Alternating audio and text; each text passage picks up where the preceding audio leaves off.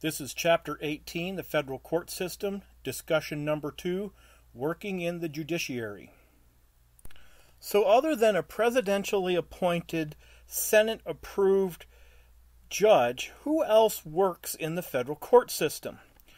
Well, we have created several different types of court officers to help the process of processing cases to get done in a good way, and that it's done correctly.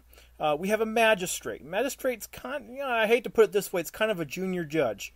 They deal with a lot of the mundane ideas, the ideas of getting done quickly, so that the actually appointed judges can actually deal with the actual cases, so to speak.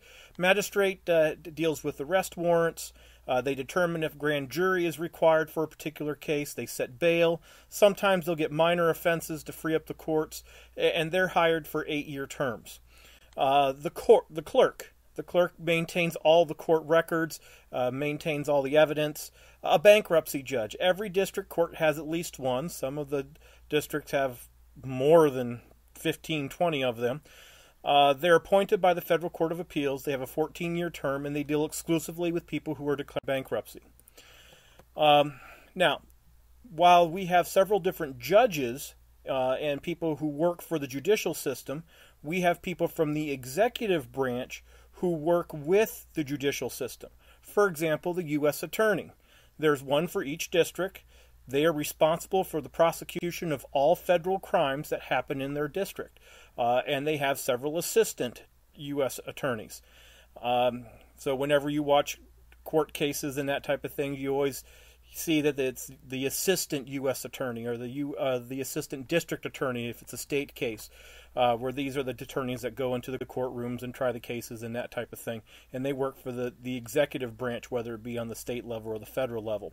The U.S. attorneys that are appointed by the president have a 4-year term.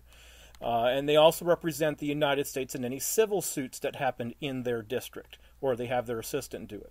Also, the U.S. Marshal. Officially, there is one marshal for each district, and they hire lots of people to help them. They make federal arrests. They keep persons in custody. They're the ones in charge of getting prisoners from the prisons into the prisons. They're in charge of getting jurors to serve in the original jurisdiction cases. They serve legal terms, and they also, because they work for the president, have 4-year terms. One other primary or principal person in the court system that works for the executive branch is the Solicitor General. This is the principal officer of the Justice Department who works almost exclusively for the United States in all Supreme Court cases where the United States is involved. They may participate in the Court of Appeals arguments, or I don't think they really ever get down to the district level. But the Solicitor General is essentially the representative of the executive branch to the U.S. Supreme Court. And a lot of times the U.S. Supreme Court will ask the Solicitor General to make their opinion known when it comes to different cases.